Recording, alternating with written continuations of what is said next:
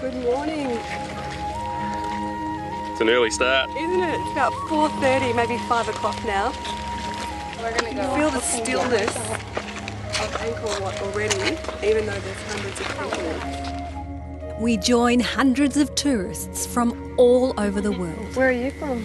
Scotland. Scotland? Yeah. My dad's from Scotland. Is he? Where about? He's from Edinburgh. Oh, cool. Together, blessed by the magic of sunrise at Angkor, the silhouette of this ancient temple silences the crowd.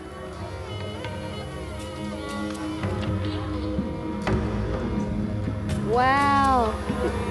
Beautiful. Angkor Wat is perfectly positioned in front of the lake, just like a postcard. Wow. Look at the colours. Oh, this is amazing. Photographer's paradise. Do you think that the Khmer kings, when they built this, they built it for the world to be I think here? so. I mean, you can't build something this magnificent without hoping that you want people to come and see because it's gorgeous. Yeah.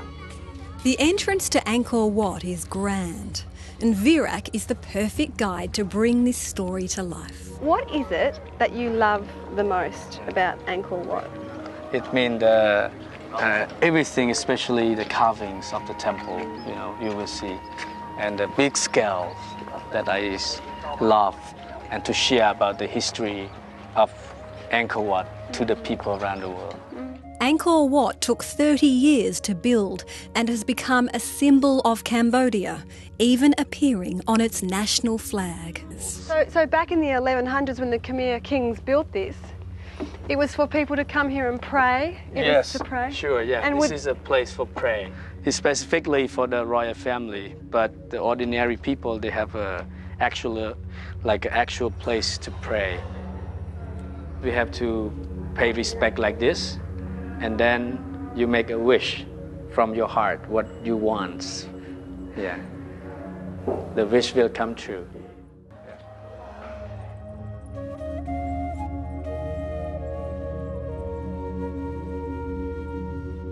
We've been here for about 7 hours actually.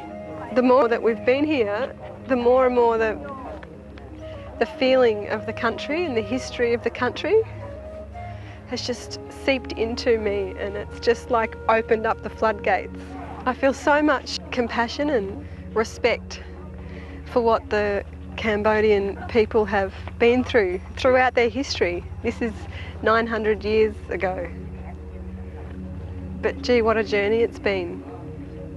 And here it still stands. It's a beautiful place.